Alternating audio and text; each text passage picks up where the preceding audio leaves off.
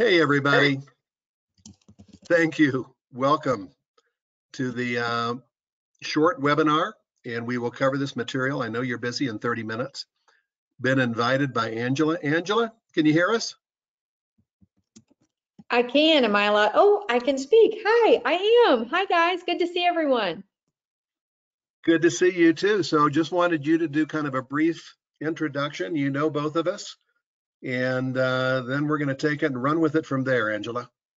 Sounds great. Well, first of all, we are excited to have you both with us. David, thank you so much. You've been a great partner of Pro and introducing us to Jerry.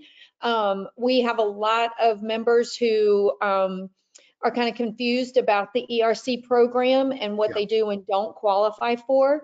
So we're excited to have those questions answered today.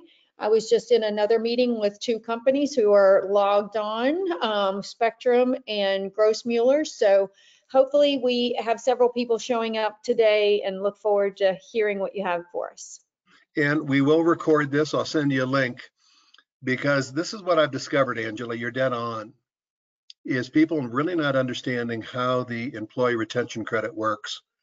And I just spoke with somebody earlier today and they said, well, we made too much money. Well, that's not the guiding principle. That's one element. The second element, and Jerry will talk about this, is a 10% disruption in service. And I don't know any contractor that didn't have service disrupted by COVID. And so Jerry is going to dive into this to really help people understand what they may qualify for. Is there anything else you want to say, Angela, or should we jump in? Well, I have a question for Jerry. I need to understand what's the deal with the cool flag behind you, Jerry. Oh, the flag behind me. That is a friend of mine. That is the artist. His name is Chris Justice. His signature piece is our flags. He does all types of media, but he does, this is, like I said, his signature. This is actually on a balsa wood box that's got paper mache on it. It's got newspaper headlines from the 07-08 financial crisis. The flag had been torn, so it was okay for him to actually kind of paint over it, and so that's really what it is. And I just kind of love it. It's kind of a strong piece, I think. Very cool. I'll have to ask you more about Chris Justice later. I had a box mate in college, Chris Justice, and that's my maiden name. No kidding. Yeah, so we'll talk offline. Okay. Anyway, all right, take us away, Jerry. Well, I just a brief introduction. I'm a former general contractor. I've known Angela for a number of years. We've worked together. And when I learned about the employee retention credit, it was from one of the clients. I'm a coach working with them. And they called me and said, we just qualified for $52,000 through the employee retention credit. And I said, tell me more. And it was through that I got to meet Jerry. So Jerry's an expert in the employee retention credit. And I said, Jerry, this applies to every general contractor. So basically, we're doing this so Jerry can take the next 25 or 30 minutes, review this, and at the end, we're going to open it up for questions. So we're going to go through the material, but I want you to know at the end, we will respond to every question that you post. Jerry, it's all yours. David, did you also want to mention about the link that we're going to send out? Oh, yes. So at the end, we'll send out a link to the recording of the program if you want to share it. And secondly, there'll be a link that you can contact Omega Accounting to see if you do qualify. Jerry will briefly mention that here toward the end of the webinar. But I want you to know this is accessible, and that through Omega Accounting, you have an opportunity to see if you do qualify. That will follow within 30 minutes of the program today. Great. Thank you, David. And thank you, everyone, for taking the time to learn a little bit more about ERC. There is a lot of confusion and misinformation about the topic out there. So we're going to cover it today. As David said, we're going to run through it briefly. I'm going to try to get through this in about 25 minutes without rushing, but I just wanted to let you know it's not going to be a long and drawn out process. Again, to reiterate, if you have questions, please put them in the chat, I believe, or in the question and answer section. I'm not quite sure which one it is. Chat And box. I'm sorry? In the chat box. In the chat box, and David will read those out to me at the end. And there is no such thing as a stupid question, so any questions you have, please put them in there. All right, so let's start this. Very good. So we're going to cover several things today. Yeah, so I don't really need to go through the agenda because we'll just get into it.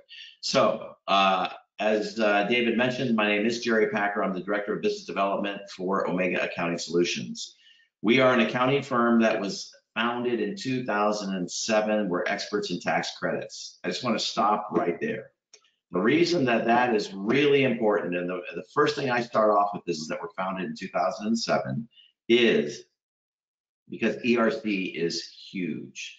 The money is staggering. It is bigger than PPP, at least 1.5 times the size. It's been estimated it could be up to 2 times the size of PPP.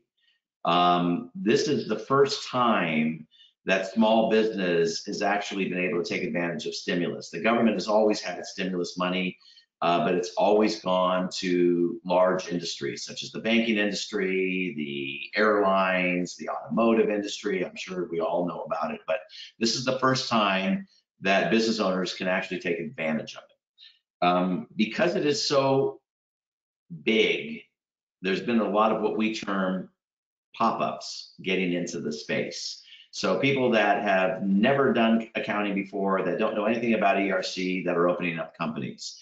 There was a memo sent out by the IRS on October 19th that talked about this, and basically buyer beware. So we are established. We've been around for a long time. We are experts in tax credits. We've been doing R&D credits for years, and because of that, we were uniquely positioned to handle ERC when the CARES Act came out. Now, I'll get into that a little later on. We're located in Irvine, California.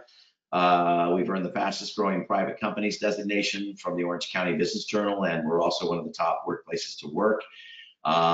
We also have an A+ rating with the Better Business Bureau and 0 complaints. Well, and let me highlight what you just said, Jerry, is all these pop-ups, because, you know, finding the money's available. And I'm going to compare them to storm chasers. That honestly, I'm guessing some of the people on the webinar today, they've gotten random calls from people saying you qualify for this.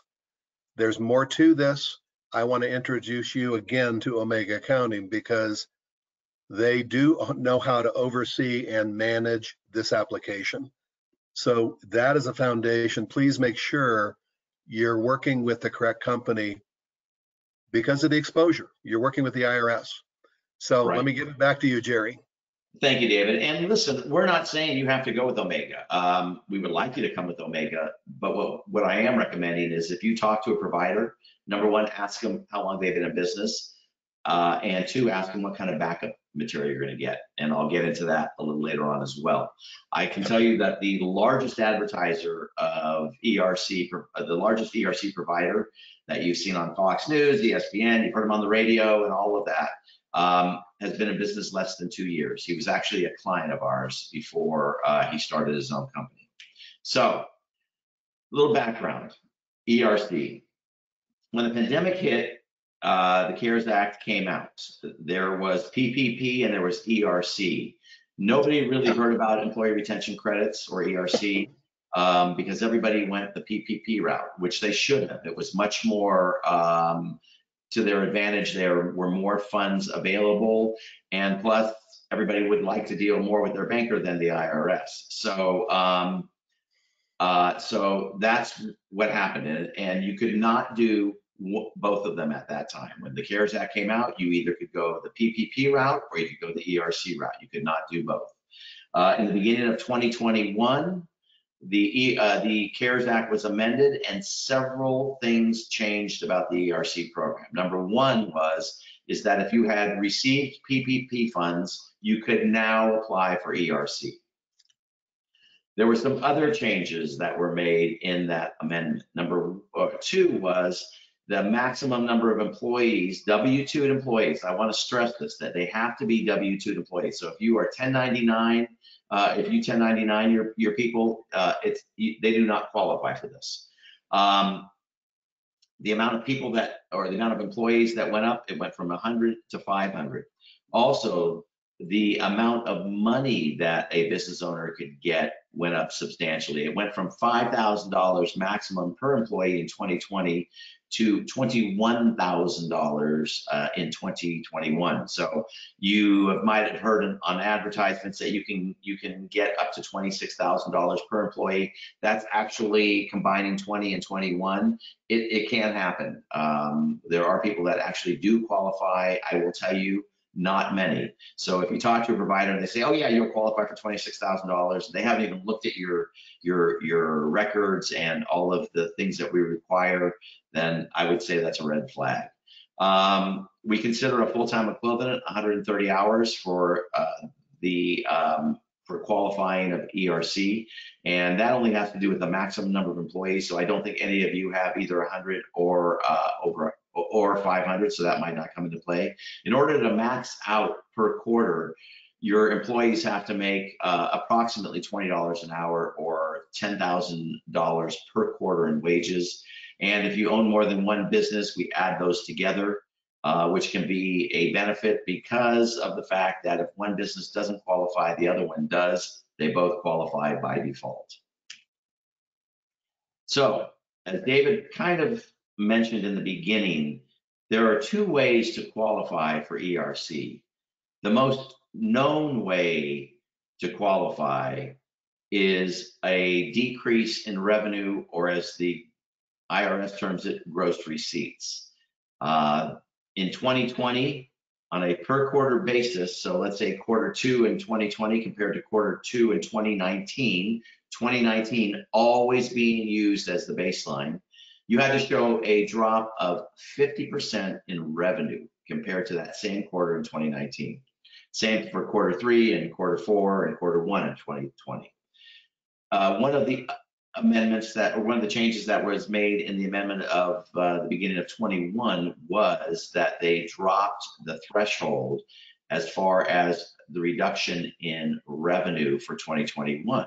So it only had to be a drop of 20% compared to 2019. Again, that's per quarter. So that'd be Q1 of 2021 compared to Q1 of 2019, Q2 of 21 compared to 19, and Q3. There is no Q4.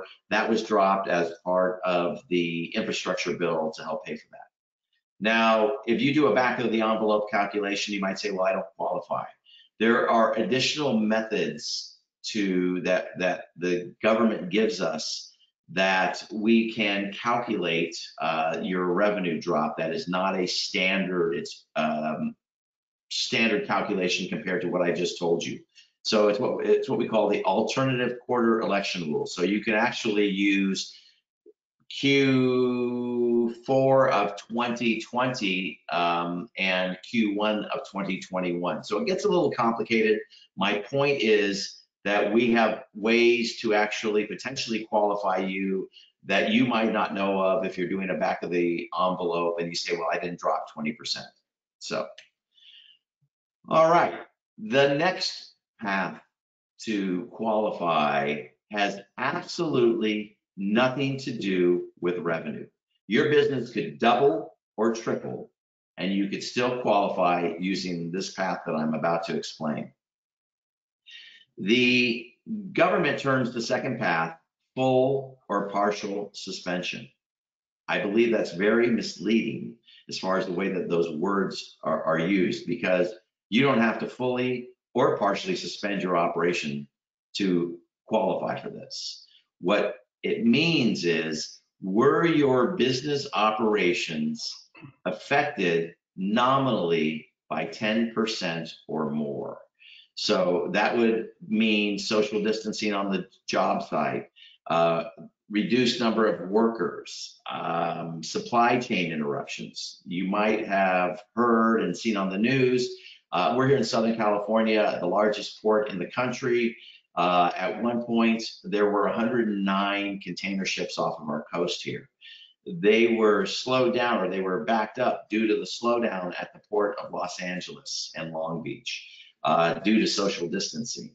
So if your suppliers had goods that were held up on one of those container ships, and that actually affected you and your production time and whatnot, then that could qualify you for ERC. Other things that might have affected, you might have experienced are, I can't even say it, municipalities shutting down. So for instance, applications for permits, inspections, things like that. So if you experience delays that might have interrupted your production times, you could potentially qualify. So what we'll do is we're actually going to do a case study, and we're going to look for some historical data from you. And we're going to say this project, a project like this, normally took you, for discussion purposes, 120 days. But because of either labor shortages, reduced workforce on the job site, supply chain interruptions, that 120 days went into 180 days or 240 days. Well, that's more than a 10% disruption. So we could qualify you on that. I want to point at the key point in this, Jerry. I don't know any building contractor that wasn't affected and didn't have a disruption of service. So locally, a building department, you couldn't go in and apply for permits.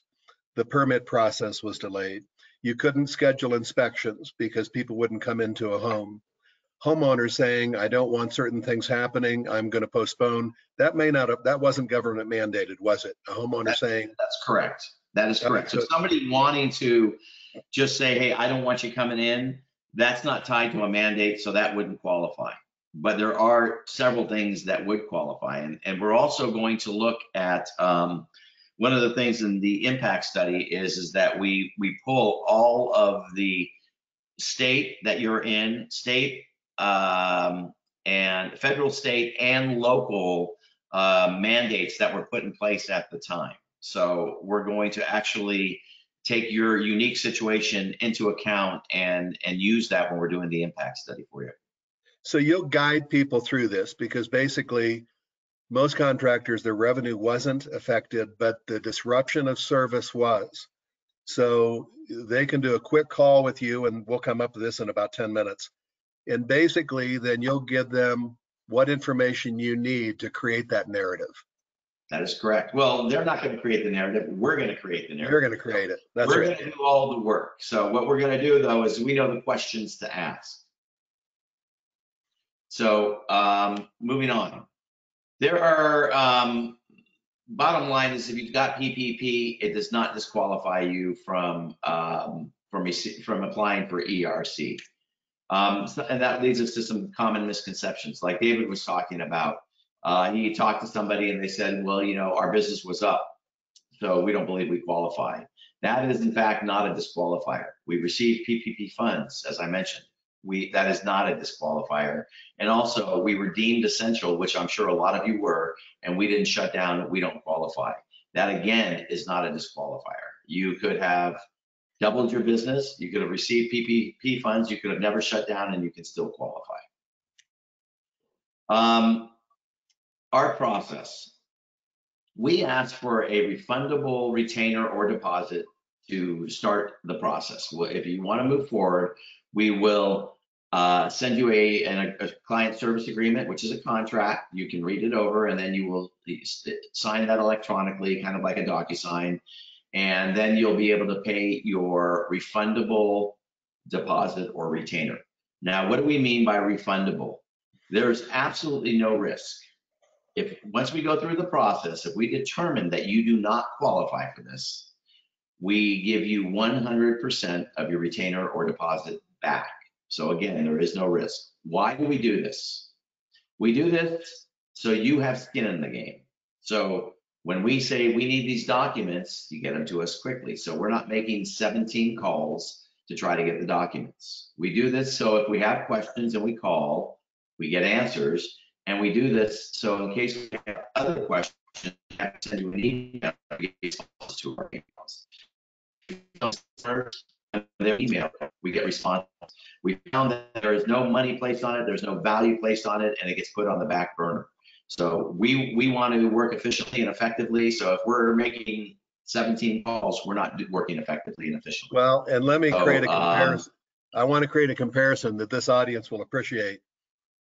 We don't do free estimates, because if we're contacting multiple trade contractors, it is required that if I'm putting time in, that a homeowner puts some money in to basically pay for our time. So to me, this is much like a design agreement. Except there's one difference, David. We give the money back, they don't go with us. Or, I mean, let me say that again. We give the money back if they don't qualify. In your case, if I'm not mistaken, if you give an estimate and they don't go with it, they don't get their money back. I think that in most cases, that's true. Okay, so again, there's absolutely no risk. And I would say it's absolutely worth a 10-minute conversation with one of my consultants. So we get the refundable retainer or deposit. At the end of the process is when you actually pay us. So if you have 10 or more W-2 employees, you'll pay 15% of a 50% fee of the credit that you receive. So if we get you $100,000 and you have 10 or more employees, W-2 employees, you will pay us $15,000, and we will credit you the amount that if you paid $750, you're going to pay us $14,250 when you receive your money from the government. If you have 5 to 9 employees, you're going to pay us 25%. And the reason is because we really don't make any money, but we want to accommodate our referral partners such as David and whatnot. So we are accommodating, but we're really not making any money. And you know, we try to be smart business people. You don't want to do a job where you're going to lose money. We don't want to do a job where we lose money. And we just can't make any money with less than 5 employees, because the credit, that the maximum credit that we can get still is not going to pay at 25%, is still not going to pay our costs. Now, when we're talking about number of employees, I want to point out a few things. Owners that W-2 themselves are not included. Family members of owners, so family members that work with you, spouses, siblings, whatnot. If they are W-2, they don't go into the equation. So if you know there are 10 of you and 2 of you are owners, it really only counts as 8, and also your wages are not included in the calculation. That is not our rule, that's the IRS's rule. So it is an employee retention credit. No owners, no relative of owners, no 1099. They must be W-9 employees, correct? W-2. Sorry. The W-9 is what we send out. So that's okay. Correct. So it sounds like it may be daunting in order to do this. It truly is not. We do all the heavy lifting. Chances are you work with a bookkeeper or a CPA or an accountant. They can probably provide you with most of the information that we need. So what do we need? We need P&Ls by quarter for 2019, 2020, and 2021. If you use QuickBooks, this is extremely simple. It can be done in less than 10 or 15 minutes. We need payroll reports for 20 and 21. If you offer healthcare, we need the monthly healthcare statements for 20 and 21, and that is actually going to help you, because the amount that you pay for your employees if you offer healthcare counts as wages, and that will up the credit amount that you actually get back if you qualify. And lastly, we need your PPP forgiveness applications for 1 and 2. And the reason is because we have to back out the amount that you got for PPP, so there is no double dipping. So if we qualify you for, if we determine that we qualify you for that, we will file the 941X, which is your revised 941. And then anywhere from 6 to 9 months, you will get a check from the Department of Treasury. You'll get a check each quarter.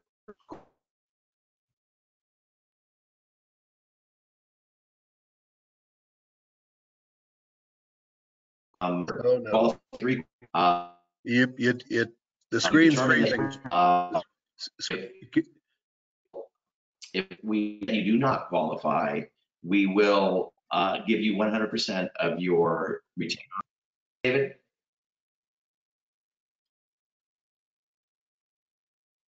David? Yeah, your screen is freezing here a little. Okay. You know what? Let me turn my camera off and see if that helps. All right, good, Okay. good. So So- yeah, kind of repeat that last step if you could, please. Okay. Sure. And I apologize for the technical difficulties. So once we qualify you, we will file the 941X, which is your revised 941, which is your payroll report. So for the payroll taxes, you will get a check for each quarter filed from the Department of Treasury. So if we qualify you for 3 quarters, you'll get 3 checks from the Department of Treasury. Anywhere from 6 to 9 months, because the government, as I'm sure you can believe, is incredibly backed up. Last I heard, there were 10 million parcels that the government was, or that the IRS was still needing to get through. This is not done electronically, it's done through hard copy. If we cannot qualify you, as I mentioned before, you get 100% of your retainer or deposit back. Let's see, what else? So our responsibilities are the document collection, which we will work with you on. When you sign your agreement and we get your refundable retainer, you're assigned a case manager. That case manager will be your single point of contact through the entire process. So he or she will be there to answer any questions, to call or email with any questions we may have, but they are your single point of contact, so you're not going to be bouncing all over the place. We then do the calculations. If you don't qualify on revenue alone, we go into an impact study, which is like a mini R&D study where we are going to build a narrative. We are going to complete and file the ERC application and file the 941s. At the end of the process, we are going to, and when you pay us your money, or actually our money at the end, when you've been given your money from the IRS, we will then provide you with all the backup documentation. Why is that important? It's very important, and this is really where the bad actors can take advantage of business owners. The IRS is not approving or denying these applications. They are processing them. Scary. They're doing the audits on the back end, not the front end. What does that mean? It means that a business owner might use a less than ethical ERC provider. That provider tells them, oh, you qualify for $26,000 for all your employees, sign here, we'll file it. The business owner gets $1 million, let's say. They paid their ERC provider whatever percentage they charged.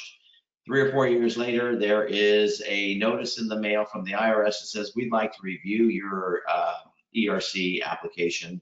Please provide us the backup documentation. Chances are, with most of those providers, you're not going to have backup information. We're going to give you an audit protection package that gives you all of the information. You can literally hand that to the IRS. And I will say, I said before, if we can qualify you, we don't qualify everybody. We qualify about 85% of the businesses that we deal with, which should be reassuring to you. It can be disappointing at times because a business owner doesn't want to hear that. But we also don't want to qualify, we don't want to get you in trouble, and we don't want to get in trouble. We believe that once the audits start, the IRS is going to develop, they're going to see a pattern of what ERC providers applications or preparations are troublesome, and we believe that they're actually going to start then singling those out. So we don't want to have a problem with the IRS. We don't want you to have a problem with the IRS. So we'll be straight with you. If we can qualify you, you can believe that we sure will. If we can't, we'll be 100% honest with you and tell you that. Now, you might find somebody that will say, we'll qualify you. I would be scared. The timelines, it takes us anywhere from 2 to 6 weeks, 2 to 6 weeks to go through the process once we get all the documentation.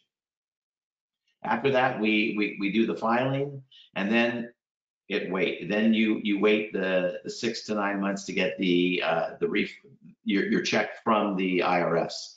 I might add that we also have a division called Omega Funding Solutions. So for anybody who wants their funds sooner, we can get you 65% of the credit within 5 days of the time that you actually tell us that you would like to get your money in advance. So there is a fee for that. We'll get you over to the person that handles the lending, and they can talk to you that, but we won't discuss any of that until we can actually, until we determine that we can qualify you or not. But there is that option. So I think that that's probably about 27 minutes of my talking, maybe 25. So David, let's open it up to questions if you don't mind. All right, I'm gonna make one final point to complement, the audit package you put together. So you really do document the paper trail, and I want attendees to know, yes, you'll put some time in to put that document package together.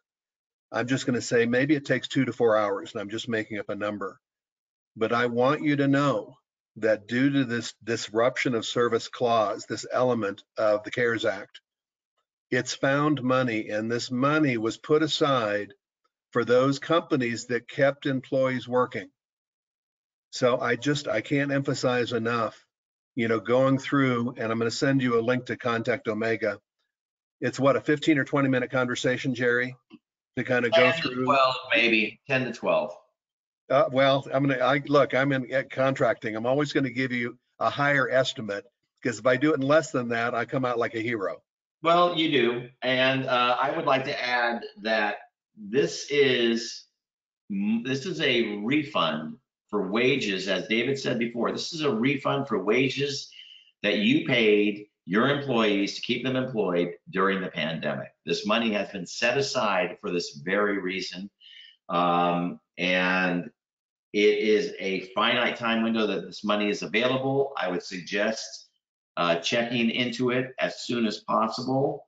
And David, to answer, or just to add on to something that you said earlier, there are probably 10 to 20 hours that go into the impact studies. There's a lot of research that goes into it. They are reviewed by our in-house CPAs and JDs, so attorneys. So there's a whole lot of work by very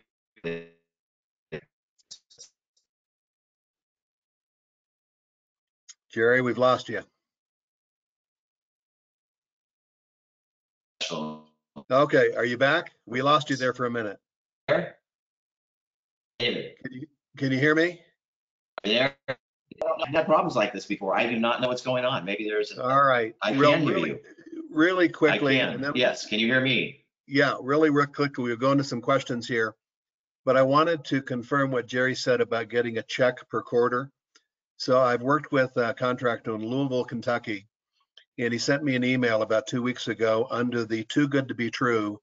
And he said, we have qualified for 71,000 in the first quarter of 2021 and 77,000 in the second quarter of 2021.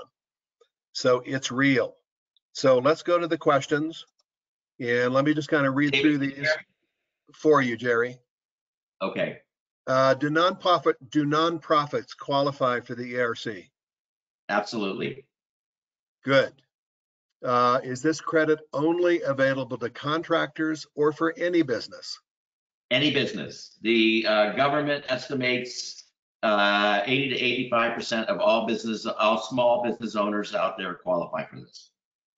All right, and I'm going to see if I can read this correctly. Let's see. Do you count how many employees we have for fees and retainer based on the period affecting the credit or current amount? We recently hired 4 employees this week. Would that change our classification? No, it has to do with how many employees you had. We're looking at your payroll report. So it has to do with the wages you paid during the quarters that you can qualify for. So that would be Q1, 2, 3, and 4 of 20 and Q1, 2, and 3 of 21. Great. Another question from Eric. Is the 15% fee based on the total amount gained via ERC? Yes, it's however much you get from the government. So if you get $100,000 in 3 different checks totaling $100,000, you're going to pay us 15% of that, which is $15,000. Oh, and here's a great one from Rob. Are there any restrictions on how you can use the money? Rob, great question. No, you won't get on the news for buying a Lamborghini, like they did with PPP, and go to jail. There are no restrictions. This is your money. It is not a loan. It does not have to be forgiven. That one made me smile. When do you foresee the program ending? I can tell you when it ends. You have 3 years to file each quarter from the time that you filed. So essentially, the first quarter starts to close. The deadline for the first quarter is at the end of the first quarter of 23. So filing now makes sense. I want to make one thing. The program doesn't actually end as far as like the third quarter of 2021 does not end until the last day to file is the end of the third quarter of 2024. But here's the thing. Congress can change it just as they amended it in the beginning of 2021. They can, especially with a potentially a new Congress coming in, this can change at any time. My suggestion would be to jump on it quicker or sooner as opposed to later, because it can change. Good point. And next question from Rob, how soon can I meet with one of your reps? And we are sending you a follow-up email with not only a recording of this program, but a link to contact Omega Accounting. Right, Rob, so Rob, you're gonna get a link and it's going to ask you 4 or 5 pieces of information, your name, your company name, your email, your phone number, and the approximate number of employees you have. And then today you will receive a call from one of my consultants. Terrific. Next question from Cindy. I understand that it may not be worth your time for less than 5 employees. Does that mean it's not worth it if you have 3 to 4 employees? I think that it is absolutely worth it, Cindy. I think that you should, most accountants don't want to do this, or most CPAs don't want to do it. They've been dealing with forgiveness, they've got taxes, they don't have the bandwidth. I would call your CPA and see if they can do it for you. And I think that my statement is probably correct by the fact that I would be willing to bet that your CPAs did not contact you about this, or if they did, they told you right off the bat that if your income was up, they did not, or that you didn't qualify, which is not correct. So if Cindy has 4 employees, she should still contact you. You'll still process the application? Does Cindy have 4 employees, not including ownership? I just have, does it mean it's not worth it if you just have 3 to 4 employees? That was your question. Cindy, fill out the form. We'll contact you and we will work with you. And Cindy says, I have 3 employees. She just posted that. So Brilliant. you're saying you will go ahead and have that follow-up conversation to move forward. We'll absolutely have the follow-up conversation. Good. And that's a related question from Verl. Is any advice for companies with less than 5 employees? I would talk to your accountant or your CPA is what I would do. But really encouraging them still to follow up with you, just to go through the qualifying call?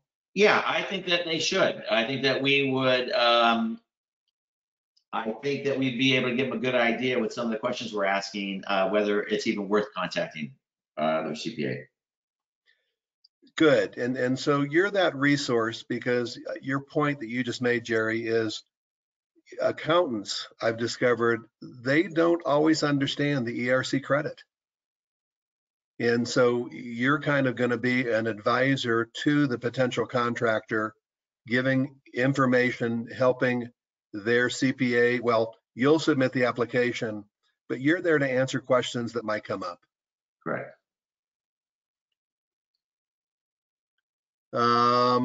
I think that's all the questions. Wonderful. Hey, listen, I really apologize for the technical difficulties or weak bandwidth. I never had that issue before, and I do apologize. I got one remaining question here from Eric. Do part-time employees count? Can you review which employees do qualify for the credit? Part-time employees do count. Wages towards part-time employees do count as long as they're W-2 employees. Okay. I think that's every question. Wonderful. Well, thank So- you again for taking the time. I greatly appreciate it. As David said, you will be getting a link or an email in the next 30 minutes. And please feel free to click on the link and fill out your information, and we will reach out.